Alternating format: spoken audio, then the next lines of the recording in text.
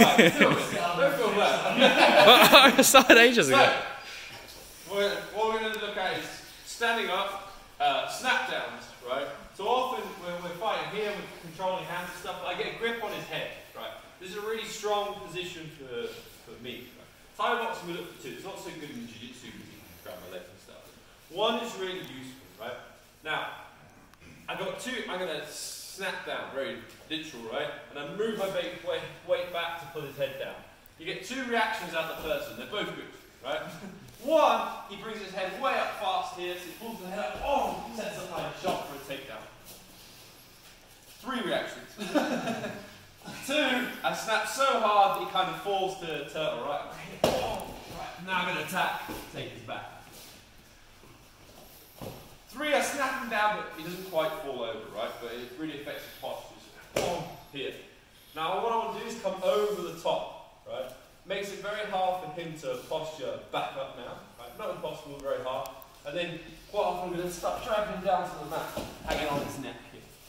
So, we're actually going to use it going straight into a submission too. Going to snap down, bring my arm over the top, and then I'm going to grab my hand here, and then bring my hips in and look for a guillotine, right?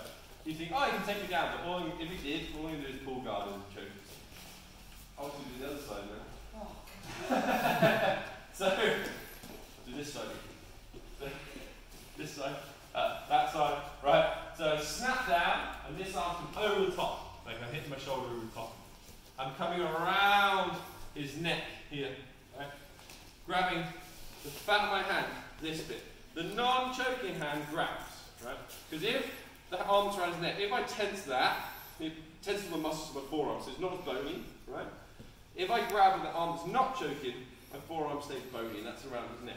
I'm trying to get as deep as I can, so that I'm squeezing the sides of his neck, so not just hurting his windpipe, but choking him. So there, snap down, there, grab my hand, and twist up, and lean back. So not just leaning back, but I'm leaning and twisting, right? The twist in his neck makes it hard for him to counter, but it also takes this space away, right? Like that.